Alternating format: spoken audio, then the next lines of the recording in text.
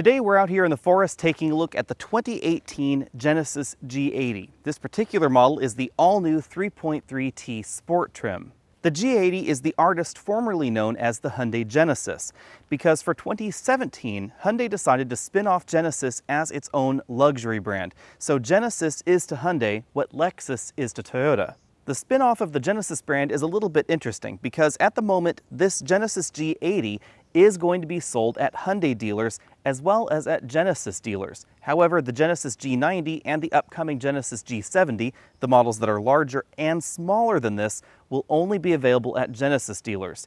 Of course, at this point in time, those Genesis dealers will be tied with existing Hyundai dealers, but it means that in an area like the Bay Area where I live, you won't be able to buy the other models at every Hyundai dealer. Only about half of those dealers are signed up to actually sell them, but most dealers will be able to sell you this Genesis G80 right here. To create the Genesis G80 from the Hyundai Genesis, they swapped in new bumpers front and rear and tweaked things all around the vehicle. And then for 2018, they decided to put a brand new 3.3-liter twin-turbo V6 engine under the hood, give us an all-new front end versus the rest of the G80 lineup, and they've packed this vehicle with all of their latest safety features standard. That means that for 2018, all Genesis G80 models will get radar adaptive cruise control with pedestrian detection, autonomous braking, and their bevy of safety systems that were formerly optional. That means that the G80, which was already one of the best buys in the mid-size luxury sedan segment, is an even better value for 2018. Now, we recently reviewed the V8 version of the Genesis G80. You can find that video on our channel. So this video will really just be focusing on the 3.3-liter turbo sport model that we're looking at here.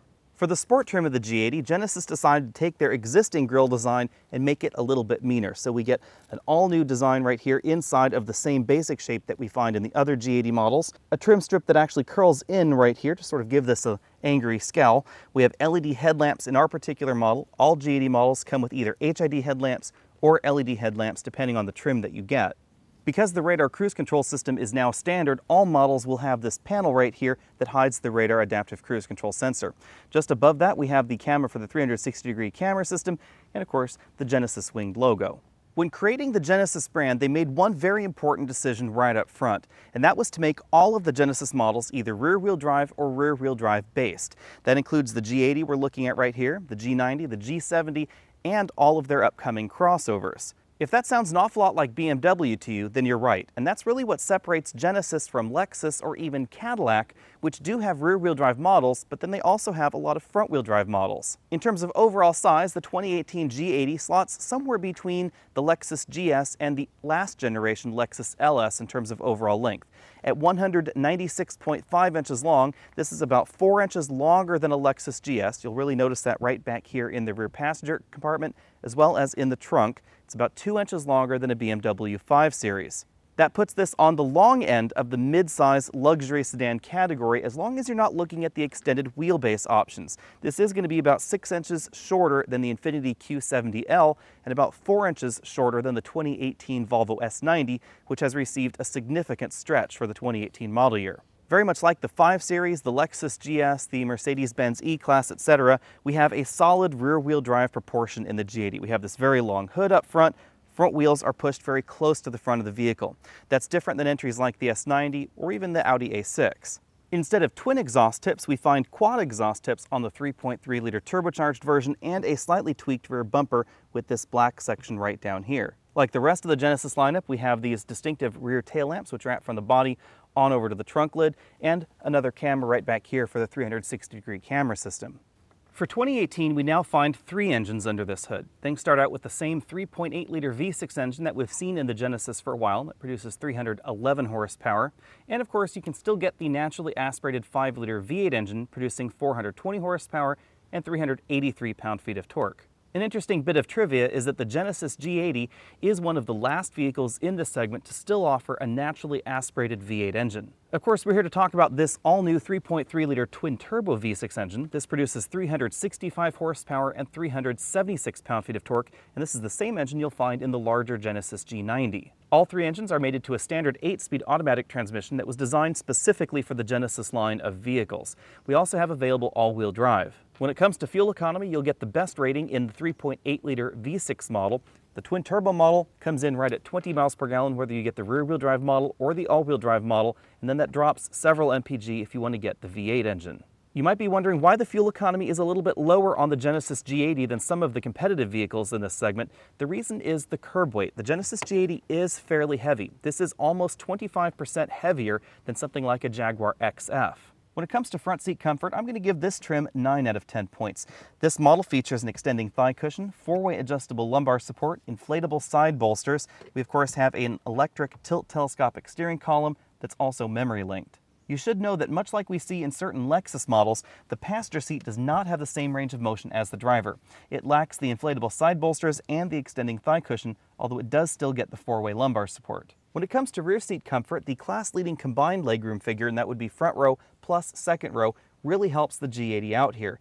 As I said before, the G80 is one of the longer entries in this mid-size luxury sedan segment, and that's really obvious when you hop in the back seat because we have class-leading combined legroom, and that's front row plus second row. If you want more legroom than this in the back of your luxury vehicle, you'll have to get something like the Infiniti Q70L or the Volvo S90 for 2018. Those will have a few inches more rear legroom.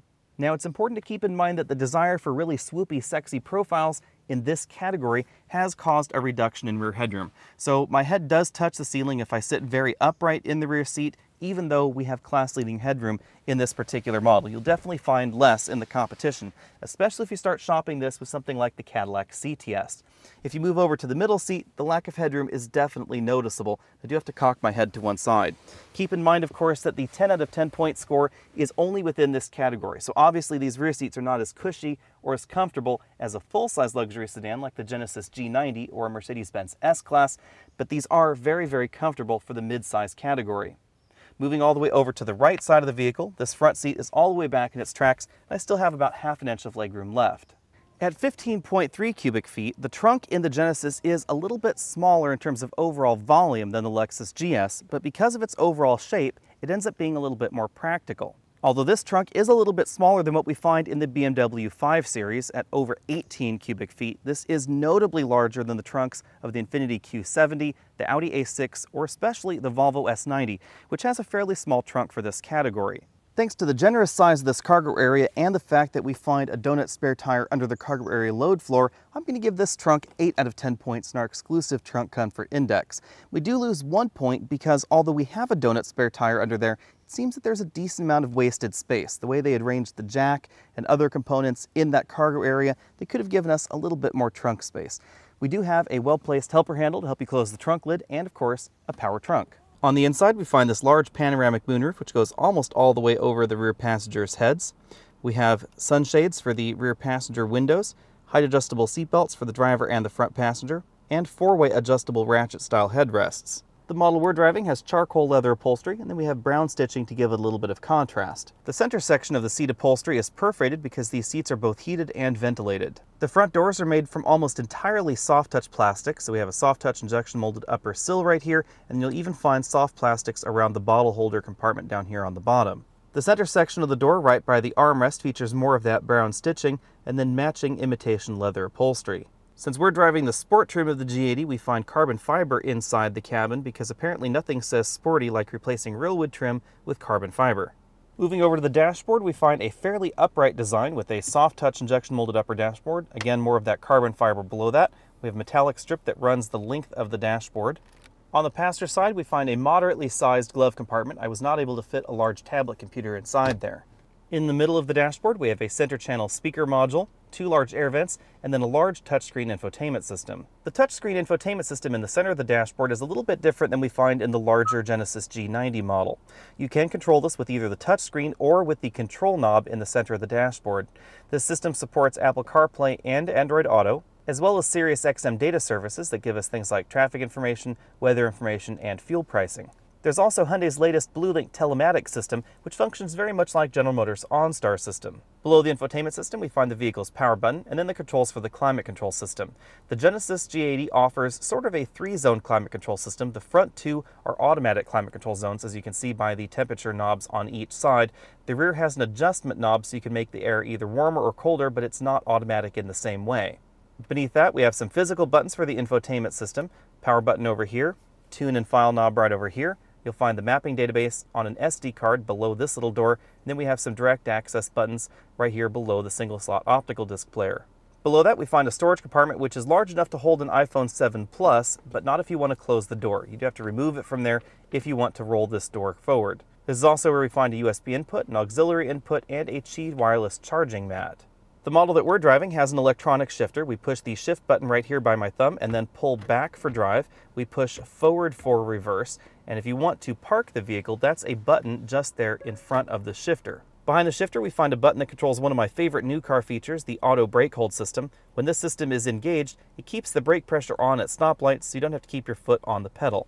Next to that, we have a drive mode button, which looks very much like the other versions of the G80. However, in addition to controlling the way the transmission and engine behave, this G80 also has an adaptive suspension system, so this adjusts the way that suspension responds.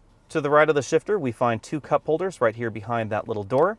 And then behind that, we find the controls for the heated and ventilated seats, 360-degree camera system, direct access button to the Blue Link services, parking sensor enable disable, and then the controls for the infotainment and navigation system. We have a phone button, there's a dedicated home button, some direct access buttons to various features in the system, and then we have the controller knob, which is one of the other ways you can interact with the system. Again, this uses a touchscreen, and this controller knob, you can choose which one you prefer. Personally, I think that makes this system a little bit more intuitive to operate than systems that depend solely on a control knob.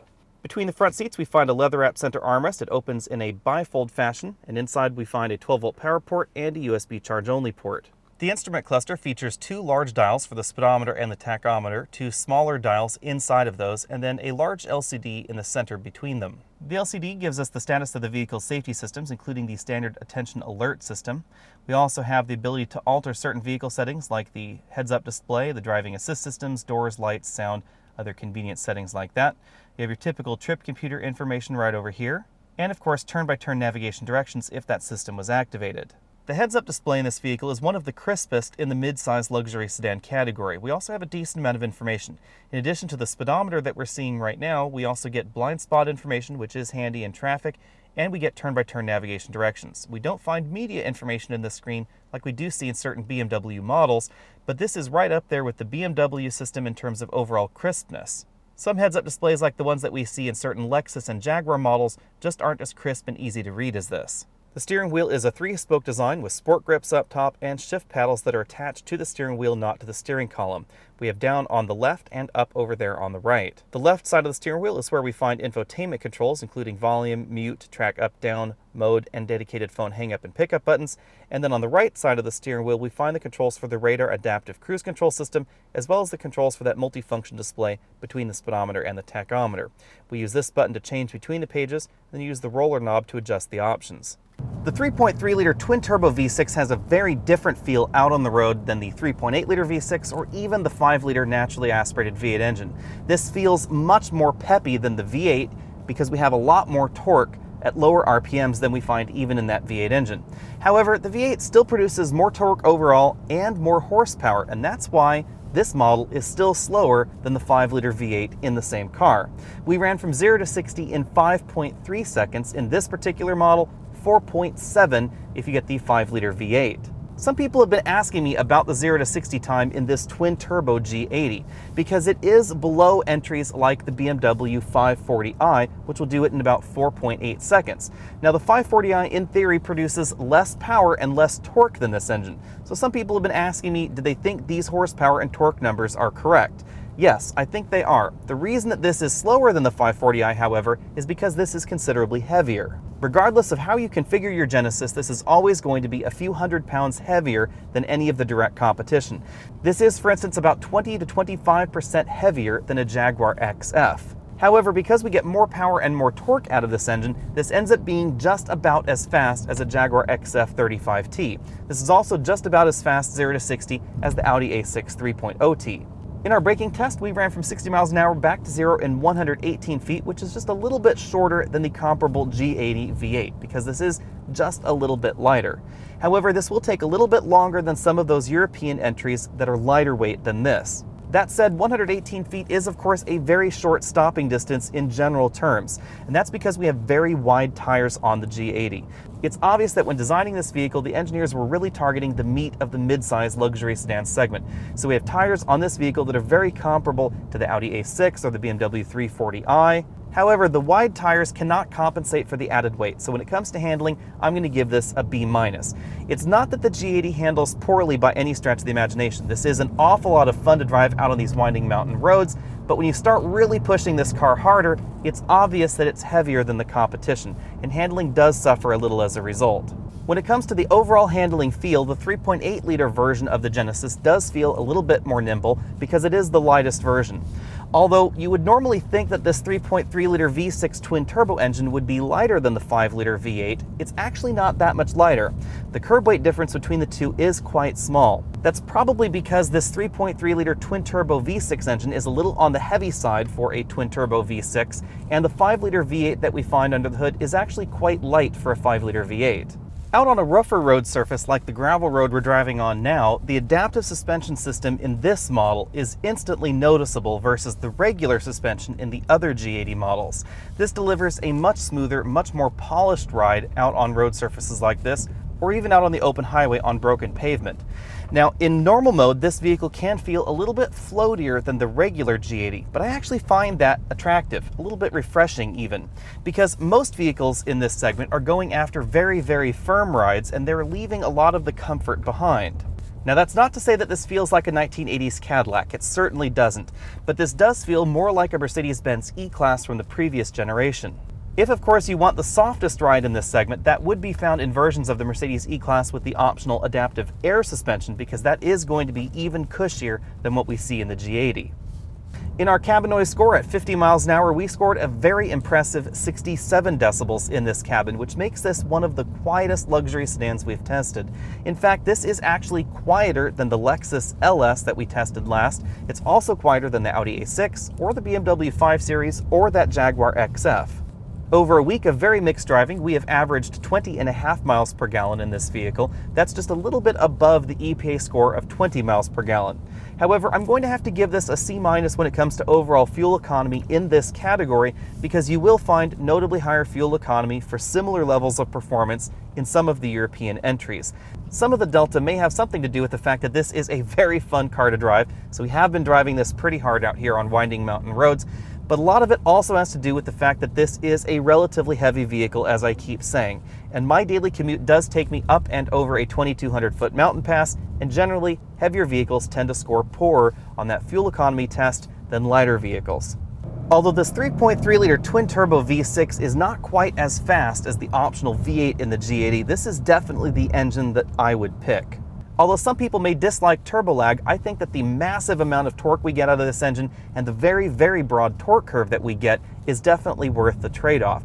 You'll definitely notice that when hill climbing, because if you're driving in a relaxed fashion, this vehicle doesn't need to downshift the way even the V8 engine that's optional under the hood does. And of course, if you want to start driving this car hard, the acceleration feels much more linear than we feel in the V8 engine or the V6 engine because of that very, very broad torque curve. And of course, there's the fact that this engine will get several miles per gallon better fuel economy than the V8 engine, even though it's only about half a second slower 0 to 60. The G80 is not quite as sharp, not quite as nimble as some of the competition. It definitely won't handle quite as well, and the fuel economy is a little bit lower, but I actually appreciate the fact that Genesis didn't just create a Me Too vehicle in this segment. They've really focused heavily on good performance, 0 to 60, an excellent ride, and a very, very quiet cabin. When Hyundai separated the Genesis brand from the Hyundai brand, they made the Genesis models a little bit more expensive than they were in the past. The G80 now starts at $41,750 for the 3.8-liter version. The least expensive version of the 3.3-liter turbo that we were driving this week is $55,250. If you want the 5-liter V8, that'll set you back at least $57,000. That puts the G80 more firmly in the mid-size luxury car category. In the past, it lived somewhere between entries like the Chrysler 300 and the BMW 5 Series in terms of overall pricing. But now that it's on its own with its own luxury brand, and now that we have that new luxury car twin-turbo V6, it is definitely pushing towards the Audi and the Volvo in this segment. On first glance, the 3.3-liter Sport appears to be quite a bit more expensive than the 3.8-liter V6. However, when you comparably equip them, the difference ends up shrinking, because the ultimate trim of the G80 with the 3.8-liter V6 engine would set you back $51,580, and it doesn't have all the same equipment that we find in the 3.3 Sport. In addition to giving you more power, the Sport trim gives you the adaptive suspension that gives you a slightly softer ride under normal driving conditions and a firmer ride when you're in the Sport mode. We also get the quad exhaust, the Sport seats, and the staggered tires. Although the 5-liter V8 in the G80 is definitely fun, and it's quite unique because it's one of the only remaining naturally aspirated V8 engines you can buy in this category, I think the 3.3-liter T is a better buy all the way around, and I also liked the way it drove a little bit more than the 5-liter V8. In terms of overall performance, it's not that far off the V8 at 5.3 seconds 0 to 60 versus 4.7 for the 5-liter model. But it is notably faster than the 3.8-liter V6, which does that same task in 6.5. The 3.3-liter turbocharged engine also helps the G80 compete more directly in this segment that is full of twin-turbo 6-cylinder engines. The first logical competitor is the Audi A6 with the 3-liter V6 engine. It'll set you back $58,600 starting, $64,600 when comparably equipped to the model that we were driving. That's about a $9,000 delta between the two. Now it does shrink a little bit if you want to compare the A6 to the G80 with all-wheel drive. Some review outlets have clocked the A6 with a 3-liter engine as going faster from 0 to 60 than we did. But in our tests, we repeatedly got 5.4 seconds. That means that in our tests, the A6 with that engine was a little bit slower than the G80 Sport, but it's also a little bit slower 0 to 60 than the BMW 540i. When it comes to overall handling, the models are actually not that far apart. Because of the general design of the Audi Quattro system, the A6 has a weight distribution front and rear that's perhaps a little bit closer to a Honda Accord than a BMW 5 Series. Although Audi has an excellent history of tuning their platforms to try and reduce the effect of that extra weight up front, it is noticeable in that the A6 feels a little bit less reluctant to turn in than even something like the G80. Now the G80 is still heavier, so if the tires in the vehicles are comparable, the A6 is still likely going to go around the corner a little bit faster than the G80. But the G80 has a slightly better balanced, slightly more nimble feel than the last A6 that we tested. Next up we have the Lexus GS 350. The F Sport is probably the closest trim that you can get to something like the G80 in its Sport trim. That will start at $59,920, already more expensive than the base price of the Genesis, and if you comparably equip it to the model that we were driving, it'll be $65,000. Depending on how you equip the Lexus GS, it will be between $9,000 and $10,000 more expensive than the Genesis. Hyundai is following a very similar path with creating the Genesis brand as Toyota did back when they created the Lexus brand. But with a twist, because Genesis seems to be more willing to compete with the German entries in this segment than Toyota does with the Lexus brands. That's why we see a twin-turbo V6 engine in the G80, but over in the Lexus side we find a very conservative turbocharged 4-cylinder engine and then a naturally aspirated 6 and V8. The conservative ethos that we see with the Lexus brand really hurts it when it comes to performance, because if you want the GS 350 with all-wheel drive, for instance, you end up with a 6-speed automatic, not an 8-speed automatic, and that does hurt the 0 to 60 performance in real-world driving. In addition to that, the Genesis brand has been posting excellent initial reliability numbers. For the longest time, one of the big reasons to buy a Lexus over the European luxury vehicles was the actual reliability of the vehicle. But if this continues, Genesis may really be fighting Lexus head-on for that as well. Handling feel and handling precision are things that the Lexus GS does very well. But because of the lack of power that we find in the GS 350, I suspect that the G80 Sport would actually be faster around the average track than the Lexus, even though the Lexus is going to be the better handling option. Next up, we have the Infiniti Q70. The Q70 is one of the oldest entries in this segment, and it is really starting to show. It starts at $50,100, which is less expensive than the G80, but we get less equipment as well. There's also no direct corollary to the 3.3-liter turbocharged engine in the Q70. You either get the naturally aspirated V6 or the naturally aspirated V8. Personally, I find the Q70 with the V8 engine a ton of fun. However, you should know it is really heavy up front. 57% of the weight is carried on the front axle, making it even heavier up front than the Audi A6. It's reminiscent of an American muscle car in reality. The front end is less willing to turn in the corners, but it has a decent amount of low-end torque, and it is pretty easy to spin the rear tires. It's an awful lot of fun. But as a result of that weight balance, it doesn't feel as nimble as the Genesis G80, even though it is notably lighter. The Q70L is kind of an interesting twist in this segment. It doesn't cost that much more than the regular Q70, however, we do get class-leading rear legroom. However, as I said earlier, headroom is still a little limited, so depending on the size of the adults you want to put in the back of the vehicle, you may find that the back seats of the G80 are more comfortable than the long wheelbase options we find. Another interesting alternative and a more direct competitor to the G80 is the all-new Volvo S90. The S90 was all new for 2017, and then in an odd twist, Volvo changed it for 2018, and they added about 5 inches of overall length. The 5-inch stretch goes all to rear legroom, making the S90 one of the longest vehicles in this segment. It actually is almost as long as the last generation Lexus LS. On the downside, very much like we see with the Infiniti Q70 stretch, they made the vehicle longer, but they didn't give it any more headroom in the rear. I found the seats in the S90 to be more comfortable, especially the front passenger seat, which has the same range of motion as the driver, and that's not something we see in the Genesis. The S90 T6 all-wheel drive is $54,100, but we get less equipment than we find in the Genesis Sport. In terms of overall performance, it will be about 0.2 of a second slower. There's also the all-new T8 model in the S90. That's an all-wheel drive plug-in hybrid system, and that should get that model 0 to 60 just about as fast as the G80 with the V8 engine.